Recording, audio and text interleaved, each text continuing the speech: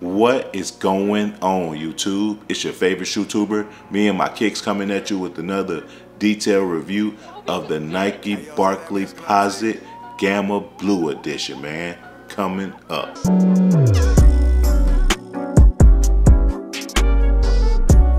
Getting into the details of the shoe comprises of I want to say this is like a Durabuck or a Nubuck. I know it's not suede, but like it's a pretty sturdy upper. And then you got foam posite all throughout the shoe. As you can see, they combined a Charles Barkley shoe with the foam posite, and that's why you got the Barkley Posite.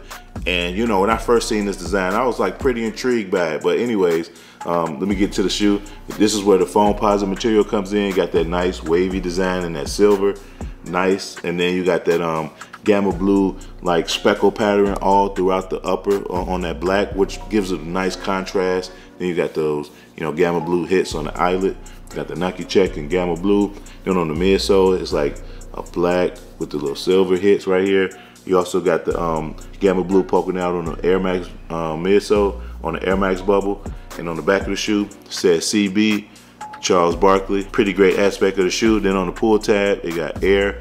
And on the medial side of the shoe is exactly like the lateral side of the shoe. Getting towards the lacing system of the shoe is just your Barkley Posite lacing.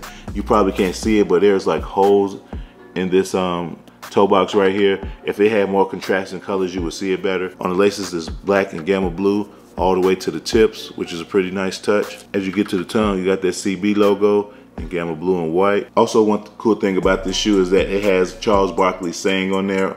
On the right shoe, it says not a roll, and then on the left shoe, it says model, because he said that one time in an interview, and Nike kind of ran with it and made it his slogan campaign, which is pretty nice. As far as sizing goes with this shoe, I would suggest going an entire size up if you have a fat or a wide foot. If you have a normal foot, go a half size up. If you have a narrow foot, you can definitely go true to size in these shoes. These fit similar to foam posite, so whatever size you wear in foams, you can wear them in these. These shoes retail at $235. Also, these came out in 2013, over a decade ago. And how I came across my pair was when these came out, I want to say this was the first colorway, maybe this was the first colorway of this particular shoe model to drop. They combined a Barkley with the foam posite, and they meshed it together, and that's how you got these shoes. But I don't know if they made a couple models before this colorway or whatever, but like when these first came out, I wasn't really interested. Like they were okay, but like I wasn't really mainly interested. But when they dropped this colorway, I had to have them. Like you got that,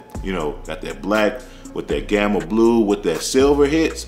Like it really just made the shoe pop. And it really, at the time, you know, everything was Gamma, everything was space and stuff like that. It really fit with the space theme that was really popping during those years. So I had to get these. $235 was a little bit too much, especially during that time. Like, you know, this was like the only time shoes would be that high is like if you're getting a foam posite, in which made sense, in which it was $235 because this is made mainly a foam posite material. But anyways, how I came across my pair, when these came out in stores, these were so cold to me, I ended up paying retail. Like at the time, I was like a newer sneakerhead, not necessarily in knowledge, but more so in buying shoes. So like in the back of my mind, I knew these might sit, but I didn't want to take that chance. So I just bought my pair, and I paid like $260 for them.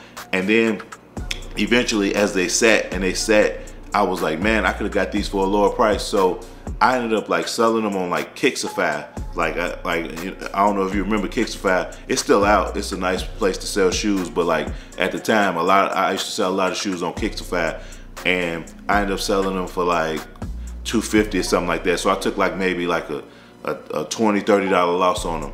And then I eventually got them back again using my man's Foot Locker discount.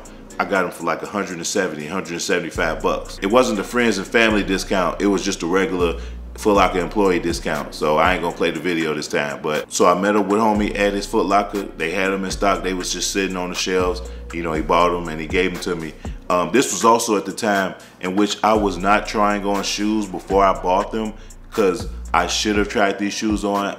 In foams, I wear a size 12. My regular true to size is a size 11.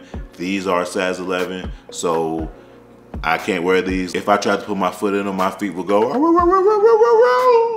Dogs would be barking in these, man. Probably after like 3 or 4 steps, my pinky toe will just start like throbbing a little bit. then they'll like go over to my big toe and then the middle of my foot, and I would just be out there in pain, man. Like, you know, I can't do that. I'd rather just get these back to the street. So that's what I did, man. I put these up on eBay, sold them for like $225, $230. So, you know, probably, you know, after fees and stuff, I'll probably get what I paid for them, you know, maybe a little bit more 10 years ago. So I gotta get these back to the streets. It sucks because I really like these shoes. I might later on back down the line try and reach back out and get me a size 12 in these, but I got so many shoes, I doubt I'd do that.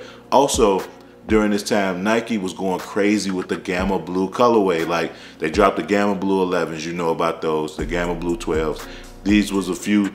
This was a Gamma Blue shoe that they dropped, but like almost every shoe that Nike dropped or Jordan dropped in Gamma Blue, it was just flame to me. I wanted to get them all, but I didn't. I had to get just maybe 2 or 3 shoes. The #1 shoe, in my opinion, was the Gamma Blue 12s. This was #2, and then followed by the Gamma Blue 11s. And also, if you didn't know, I can't do it on foot on these because I just sold them. Also, my feet would not allow me to do that. As always, I want to thank you guys for watching this video today. I really do appreciate it. Smash that like button if you like this video. Also, comment down below what's your favorite Charles Barkley shoe. It could be these, it could be the CB2s, the CBs, whatever, man. Just comment that down below and we can chop it up in the comment section.